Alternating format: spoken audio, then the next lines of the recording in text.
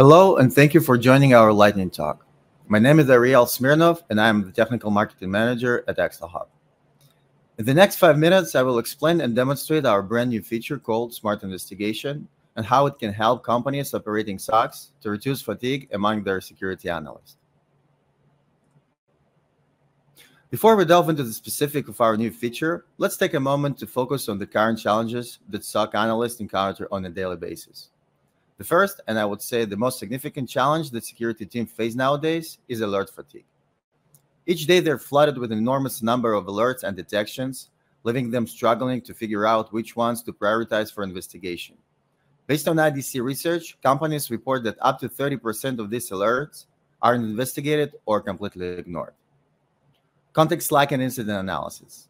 Let's say analysts see a concerning detection and they understand it's not a false positive. Often, they will have difficulty identifying and confirming a security incident based on a single event due to lack of proper context. Even though expert analysts may struggle less with this, it's usually still not enough because modern attacks are very sophisticated. We can describe it as a skill gap. Finally, once an incident is identified, manually building an investigation and correlating related detection is time-consuming and arduous.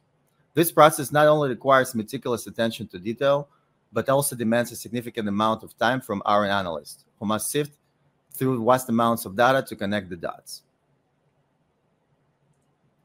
So we took all this into consideration and said, what if instead of having an enormous amount of alerts that only increases with each incident, we had a system that could recommend and create investigation matching high-risk attack behaviors?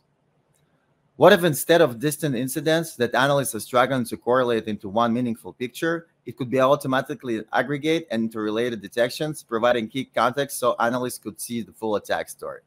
And finally, what if instead of manually searching for detection and adding them for an investigation flow, the system could automatically create an investigation workflow with the ability to export investigation to their SIEM or SOR for rapid response?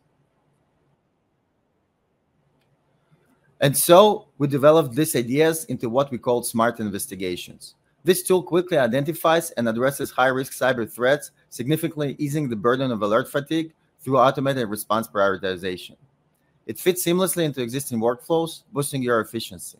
Smart investigation automatically creates detailed investigation that reduce cyber risk, enhance operating resilience, and expose high-risk attacks with real-time insights and precise detection. So let's get into the demo. First, you have to understand that the capability to correlate detection and create manual investigations to see a single timeline and map of the attack already exists in our product for quite a while. Whatever we're introducing in this release is the smart part that does it automatically. As you can see on our overview page where our products show the most important information like frequent offenders, detection sorted by attack category, and detection that are recommended for triage and threat briefings, on the top, you would notice the investigation block, which added in this version to simplify the navigation for those who are using our product. So by simple click, we're redirected straight to the investigation tab where we see the list of all create investigation that user has. In my case, there are 3. 1 that I created by myself and 2 that the system created for me. How do I know how to differentiate between them? Simply by the name. You will see that all smart investigation created under the name ExtraHop. Here. So on this page, you can see the basic information of each incident like name, assignee, who is leading or responsible for this investigation, status, assessment, when it was created and when it was updated the last time, and notes. Of course, if you have a lot of ongoing investigation, you can sort and filter it with the help of our search bar. When we open an investigation, we see the incident's title and the reason why this particular investigation was created. In our example, is because the device in the network was the offender in a combination of lateral movement and exfiltration techniques. The way it works is that basically we have an algorithm that looks for attack patterns and matches it to the templates we created for most common scenarios like command and control communication and beaconing in combination with data exfiltration, bidirectional attack involving lateral movement, or frequent offender like in our example.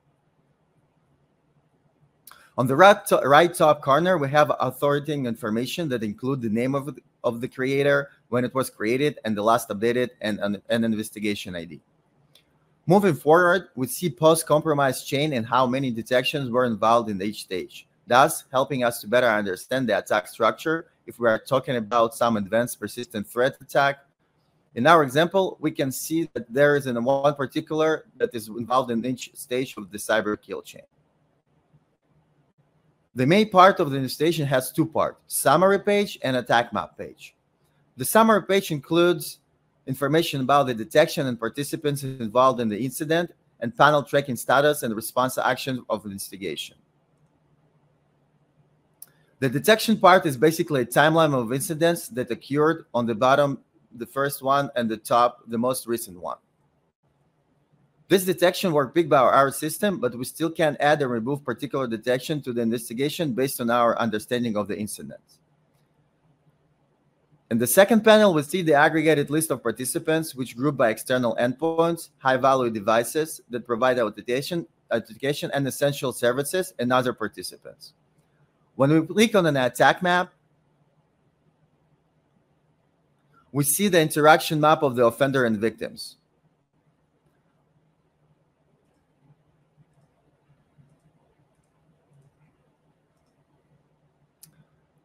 So let's dive into some of the indications to see what information we can find there. Let's pick data exploitation to F3 bucket. First of all, we can spot that this particular detection was recommended for triage because it involved a high-value asset, top offender device, and a rare detection type, and thus added to this system investigation. With the short description of this detection, what exactly happened in a nutshell. The information and IP addresses of the offender and the victim, and other valuable metrics.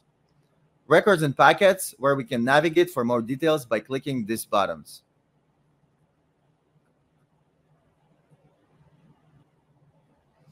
If we pick the command and control beaconing detection, I want to show that we have a logo here that says it's CrowdStrike.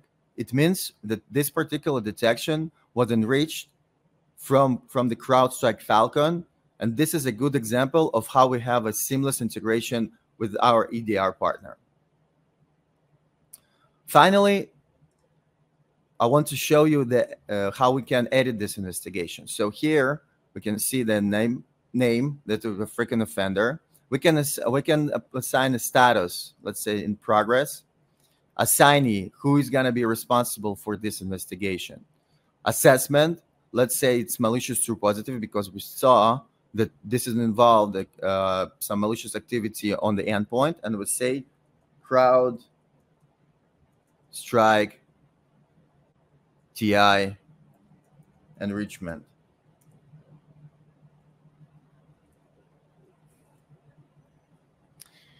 Finally, if from here we can remove our detections. This is everything that I wanted to demonstrate to you. I hope you enjoyed this demo and this presentation, and thank you.